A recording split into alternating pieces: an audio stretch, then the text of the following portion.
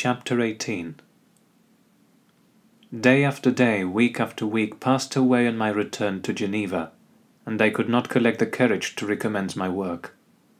I feared the vengeance of the disappointed fiend, yet I was unable to overcome my repugnance to the task which was enjoined me. I found that I could not compose a female without again devoting several months to profound study and laborious disquisition.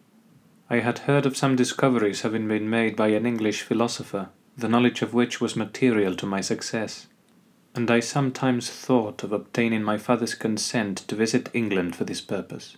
But I clung to every pretence of delay and shrank from taking the first step in an undertaking whose immediate necessity began to appear less absolute to me. A change indeed had taken place in me. My health, which had hitherto declined, was now much restored, and my spirits, when unchecked by the memory of my unhappy promise, rose proportionably. My father saw this change with pleasure, and he turned his thoughts towards the best method of eradicating the remains of my melancholy, which every now and then would return by fits, and with a devouring blackness overcast the approaching sunshine. At these moments I took refuge in the most perfect solitude. I passed whole days on the lake alone in a little boat, watching the clouds and listening to the rippling of the waves, silent and listless. But the fresh air and bright sun seldom failed to restore me to some degree of composure, and on my return I met the salutations of my friends with a readier smile and a more cheerful heart. It was after my return from one of these rambles that my father, calling me aside, thus addressed me. "I am happy to remark, my dear son, that you have resumed your former pleasures and seem to be returning to yourself. And yet you are still unhappy and still avoid our society. For some time I was lost in conjecture as to the cause of this, but yesterday an idea struck me, and if it is well founded, I conjure you to avow it. Reserve on such a point would be not only useless, but draw down treble misery on us all." I trembled violently at this exordium, and my father continued, "I confess, my son, that I have always looked forward to your marriage with our dear Elizabeth as the tie of our domestic comfort, and the stay of my declining years. You were attached to each other from your earliest infancy. You studied together, and appeared in dispositions and tastes entirely suited to one another. But so blind is the experience of man that what I conceive to be the best assistance to my plan may have entirely destroyed it. You perhaps regard her as your sister, without any wish that she might become your wife. Nay, you may have met with another whom you may love, and considering yourself as bound in honour to Elizabeth, this struggle may occasion the poignant misery which you appear to feel. My dear father, reassure yourself. I love my cousin tenderly and sincerely. I never saw any woman who excited, as Elizabeth does, my warmest admiration and affection. My future hopes and prospects are entirely bound up in the expectation of our union. The expression of your sentiments of this subject, my dear Victor, gives me more pleasure than I have for some time experienced. If you feel thus, we shall assuredly be happy, however present events may cast a gloom over us. But it is this gloom which appears to have taken so strong a hold of your mind that I wish to dissipate. Tell me, therefore, whether you object to an immediate solemnization of the marriage. We have been unfortunate, and recent events have drawn us from that everyday tranquillity befitting my years and infirmities. You are younger, yet I do not suppose, possessed as you are of a competent fortune, that an early marriage would at all interfere with any future plans of honour and utility that you may have formed. Do not suppose, however, that I wish to dictate happiness to you, or that a delay on your part would cause me any serious uneasiness. Interpret my words with candour, and answer me, I conjure you, with confidence and sincerity." I listened to my father in silence, and remained for some time incapable of offering any reply. I revolved rapidly in my mind a multitude of thoughts, and endeavoured to arrive at some conclusion. Alas, to me the idea of an immediate union with my Elizabeth was one of horror and dismay. I was bound by a solemn promise which I had not yet fulfilled and dare not break, or if I did, what manifold miseries might not impend over me and my devoted family.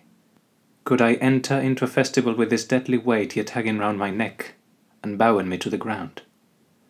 I must perform my engagement and let the monster depart with his mate before I allowed myself to enjoy the delight of a union from which I expected peace. I remembered also the necessity imposed upon me of either journeying to England or entering into a long correspondence with those philosophers of that country whose knowledge and discoveries were of indispensable use to me in my present undertaking.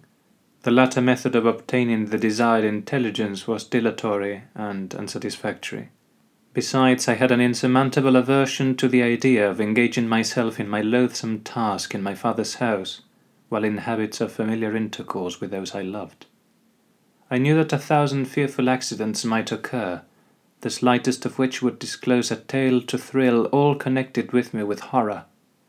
I was aware also that I should often lose all self-command, all capacity of hiding the harrowing sensations that would possess me during the progress of my unearthly occupation. I must absent myself from all I loved, while thus employed. Once commenced, it would quickly be achieved, and I might be restored to my family in peace and happiness. My promise fulfilled, the monster would depart forever. Or, so my fond fancy imaged, some accident might meanwhile occur to destroy him and put an end to my slavery forever. These feelings dictated my answer to my father. I expressed a wish to visit England, but concealing the true reasons of this request, I clothed my desires under a guise which excited no suspicion, while I urged my desire with an earnestness that easily induced my father to comply. After so long a period of absorbing melancholy that resembled madness in its intensity and effects, he was glad to find that I was capable of taking pleasure in the idea of such a journey, and he hoped that change of scene and varied amusement would, before my return, have restored me entirely to myself. The duration of my absence was left to my own choice. A few months, or at most a year, was the period contemplated. One paternal kind precaution he had taken to ensure my having a companion. Without previously communicating with me, he had, in concert with Elizabeth, arranged that Clerval should join me at Strasbourg. This interfered with the solitude I coveted for the prosecution of my task. Yet at the commencement of my journey the presence of my friend could in no way be an impediment, and truly I rejoiced that thus I should be saved many hours of lonely, maddening reflection. Nay, Henry might stand between me and the intrusion of my foe. If I were alone, would he not at times force his abhorred presence on me to remind me of my task or to contemplate its progress? To England, therefore, I was bound, and it was understood that my union with Elizabeth should take place immediately on my return. My father's age rendered him extremely averse to delay. For myself, there was one reward I promised myself for my detested toils, one consolation for my unparalleled sufferings. It was the prospect of that day when, enfranchised from my miserable slavery, I might claim Elizabeth and forget the past in my union with her. I now made arrangements for my journey, but one feeling haunted me which filled me with fear and agitation. During my absence I should leave my friends unconscious of the existence of their enemy and unprotected from his attacks, exasperated as he might be by my departure. But he had promised to follow me wherever I might go, and would he not accompany me to England? This imagination was dreadful in itself, but soothing inasmuch as it supposed the safety of my friends. I was agonized with the idea of the possibility that the reverse of this might happen. But through the whole period during which I was the slave of my creature, I allowed myself to be governed by the impulses of the moment, and my present sensations strongly intimated that the fiend would follow me and exempt my family from the danger of his machinations. It was in the latter end of September that I again quitted my native country. My journey had been my own suggestion, and Elizabeth therefore acquiesced. But she was filled with disquiet at the idea of my suffering away from her the inroads of misery and grief. It had been her care which provided me a companion in Clerval, and yet a man is blind to 1,000 minute circumstances which call forth a woman's sedulous attention. She longed to bid me hasten my return. 1,000 conflicting emotions rendered her mute as she bade me a tearful, silent farewell. I threw myself into the carriage that was to convey me away, hardly knowing whither I was going, and careless of what was passing around. I remembered only, and it was with a bitter anguish that I reflected on it, to order that my chemical instruments should be packed to go with me. Filled with dreary imaginations, I passed through many beautiful and majestic scenes, but my eyes were fixed and unobserving. I could only think of the bourne of my travels, and the work which was to occupy me whilst they endured. After some days spent in listless indolence, during which I traversed many leagues, I arrived at Strasbourg, where I waited 2 days for Clerval. He came. Alas, how great was the contrast between us! He was alive to every new scene, joyful when he saw the beauties of the setting sun, and more happy when he beheld it rise and recommence a new day. He pointed out to me the shifting colours of the landscape and the appearances of the sky. "This is what it is to live," he cried. "How I enjoy existence! But you, my dear Frankenstein, wherefore are you desponding and sorrowful?" In truth, I was occupied by gloomy thoughts, and neither saw the descent of the evening star nor the golden sunrise reflected in the Rhine. And you, my friend, would be far more amused with the journal of Clerval, who observed the scenery with an eye of feeling and delight, than in listening to my reflections. I, a miserable wretch haunted by a curse that shut up every avenue of enjoyment. We had agreed to descend the Rhine in a boat from Strasbourg to Rotterdam, whence we might take shipping from London. During this voyage we passed many willowy islands and saw several beautiful towns. We stayed a day at Mannheim, and on the 5th from our departure from Strasbourg arrived at Mainz. The course of the Rhine below Mainz becomes much more picturesque. The river descends rapidly and winds between hills, not high but steep and of beautiful forms. We saw many ruined castles standing on the edges of precipices, surrounded by black woods, high and inaccessible. This part of the Rhine indeed presents a singularly variegated landscape. In one spot you view rugged hills, ruined castles overlooking tremendous precipices with the dark Rhine rushing beneath, and on the sudden turn of a promontory, flourishing vineyards with green sloping banks, and a meandering river and populous towns occupy the scene. We travelled at the time of the vintage, and heard the song of the labourers as we glided down the stream. Even I, depressed in mind and my spirits continually agitated by gloomy feelings, even I was pleased. I lay at the bottom of the boat, and as I gazed on the cloudless blue sky I seemed to drink in a tranquillity to which I had long been a stranger. And if these were my sensations, who can describe those of Henry? He felt as if he had been transported to fairyland and enjoyed a happiness seldom tasted by man. "I have seen," he said, "the most beautiful scenes of my own country. I have visited the lakes of Lucerne and Uri, where the snowy mountains descend almost perpendicularly to the water, casting black and impenetrable shades, which would cause a gloomy and mournful appearance, were it not for the most verdant islands that belie the eye by their gay appearance. I have seen this lake agitated by tempest, when the wind tore up whirlwinds of water and gave you an idea of what the waterspout must be on the great ocean, and the waves dash with fury the base of the mountain, where the priest and his mistress were overwhelmed by an avalanche, and where the dying voices are still said to be heard amid the pauses of the nightly wind. I have seen the mountains of La Vallée and the Pays de Vaud, but this country, Victor, pleases me more than all those wonders. The mountains of Switzerland are more majestic and strange, but there is a charm in the banks of this divine river that I never before saw equalled. Look at that castle which overhangs yon precipice, and that also on the island almost concealed amongst the foliage of those lovely trees. And now that group of labourers coming from among their vines, and that village have hid in the recess of the mountain.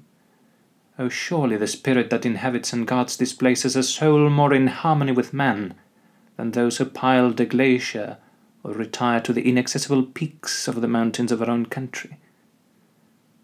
Clerval, beloved friend, even now it delights me to record your own words and to dwell on the praise of which you are so eminently deserving. He was a being formed in the very poetry of nature. His wild and enthusiastic imagination was chastened by the sensibility of his heart. His soul overflowed with ardent affections, and his friendship was of that devoted and wondrous nature that the world-minded teaches to look for only in the imagination. But even human sympathies were not sufficient to satisfy his eager mind. The scenery of external nature, which others regard only with admiration, he loved with ardour. The sounding cataract haunted him like a passion. The tall rock, the mountain, and the deep and gloomy wood. Their colours and their forms were then to him an appetite, a feeling, and a love, that had no need of a remoter charm, by thoughts supplied, or any interest borrowed from the eye. And where does he now exist? Is this gentle and lovely being lost forever? Has this mind so replete with ideas, imaginations fanciful and magnificent, which formed a world whose existence depended on the life of its creator, has this mind perished? Does it now only exist in my memory? No, it is not thus. Your form so divinely wrought and beaming with beauty has decayed, but your spirit still visits and consoles your unhappy friend.